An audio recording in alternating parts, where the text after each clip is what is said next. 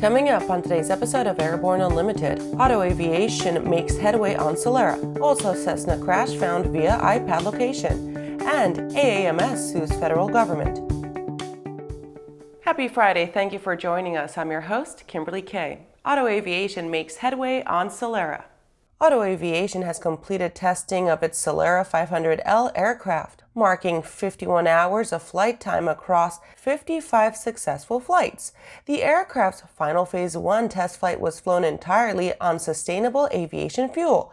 The Celera is expected to demonstrate fuel economy of 18 to 25 miles per gallon against a private jet's equivalent of 3 miles per gallon, and hourly operating costs under $330 an hour. With a 4,500 nautical mile range, seating for 6, and a max cruise of over 460 miles per hour at 50,000 feet, the Celera could shape up to be a powerful contender if it can meet its targets. Phase 1 testing sought to compare the prototype against industry standards and refine the design of the Celera with real-world data. The optimizations are important to reach their milestones, reaching similar performance figures to light jets using a liquid-cooled V12 with 550 horsepower. The Celera boasts drag, about 41% of similar-sized conventional aircraft, and a 20-to-1 glide ratio.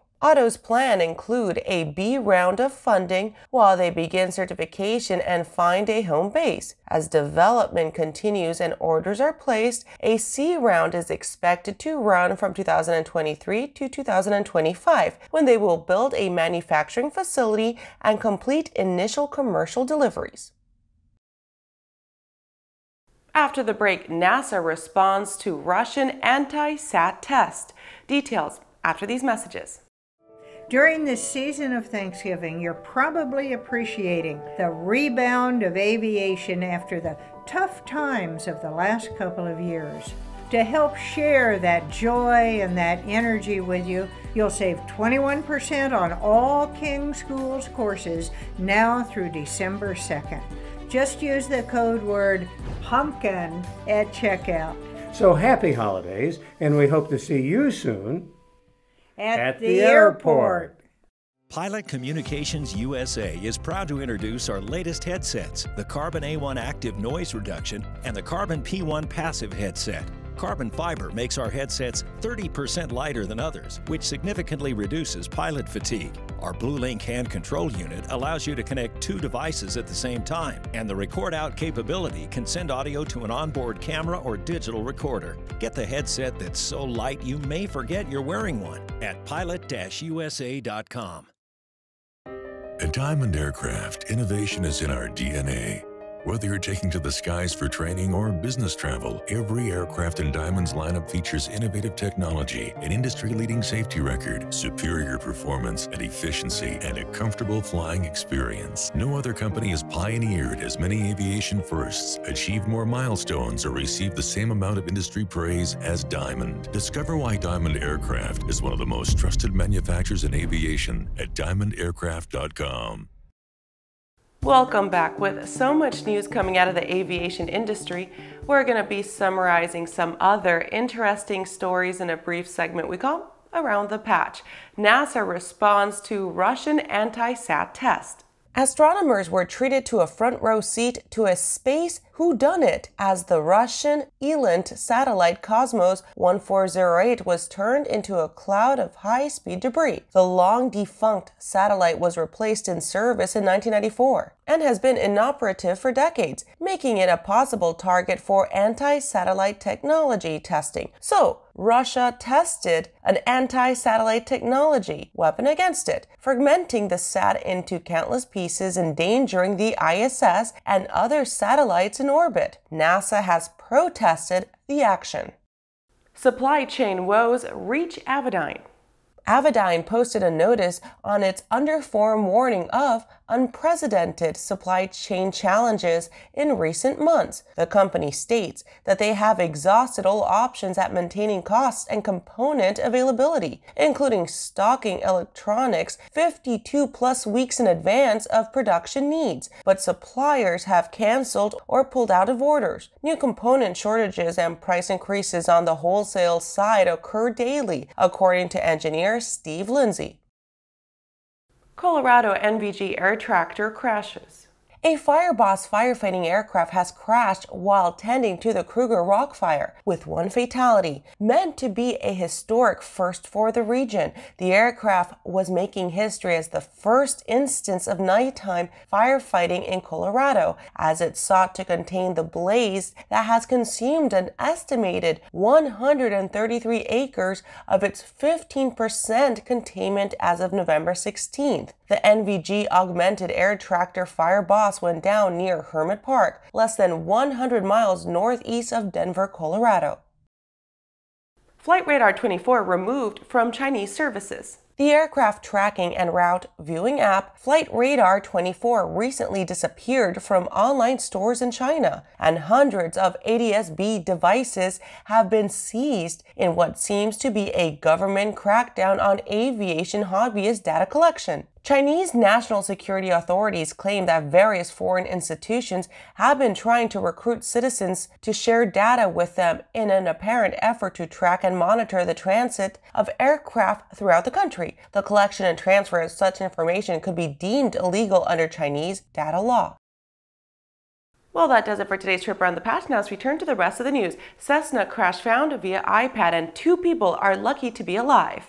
A father-daughter flight duo involved in a plane crash were rescued by location tracking capability of their devices, said rescuers. Teams initially believed they were dispatched for a recovery operation, only to find, with the assistance of family, that the crash coordinates could be found quickly for an accurate, timely rescue. Chief James Seraphin of the Bear Creek Volunteer Hose Company said that survivors of crashes in the area were rarely survivable, owing to heavy forestation. The landing site took the survivors through a section of dense vegetation in the cold Pennsylvania woods. I can honestly say I think every rescuer out there was planning this to be a recovery rather than a rescue, and nobody was more surprised than when I first got to the plane and found they were alive, said Sergeant John Richards with Pennsylvania State Police. With the Pennsylvania State Police, officers from the Wilkes-Barre Patrol Unit were alerted to a possible plane down at around 20:30 Sunday evening, 25 miles south of Scranton, being told that a Cessna 150 had disappeared from radar with 2 souls aboard. When they learned of the daughter's iPad, they queried the GPS coordinates and immediately narrowed their search zone, finding them both as a result. After these messages, the Association of Air Medical Services is suing the federal government. I'll have those details after the break.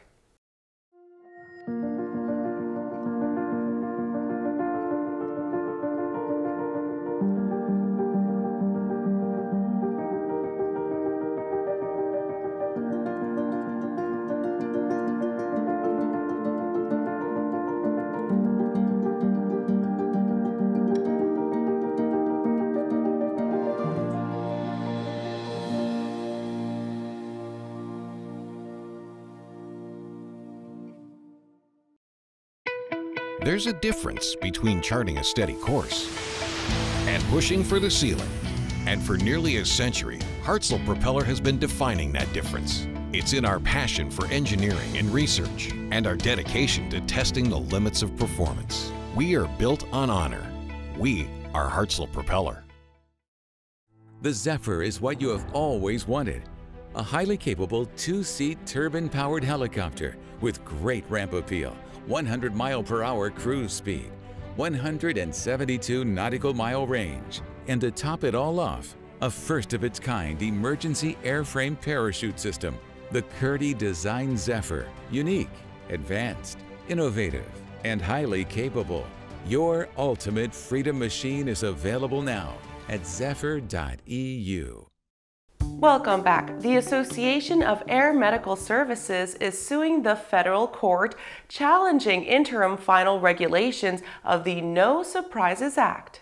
They believe that aspects of implementation of the Act, as they currently stand, have left them unfairly vulnerable in comparison to other entities in the insurance ecosystem, owing to the special factors air ambulance service involves. They state that they continue to support the aims of the Act, including the removal of patients from the middle of billing disputes between air ambulance providers and their patients' insurers. The point of dispute lies in the dispute resolution process, a tool meant to open negotiation between providers and insurers, where both would make their case for payment before an independent entity based on statutory factors. The interim regulations issued, however, ignore congressional intent, says the AAMS. They focus instead on one factor, the qualified payment amount, or the insurer's median in-network rate for only a subset of their contracts for a given service in each area. The process ignores many factors inherent to air medical service, like aircraft type, the quality of service provided en route, and the acuity of the patient, that must be considered going forward to ensure the sustainability of the industry.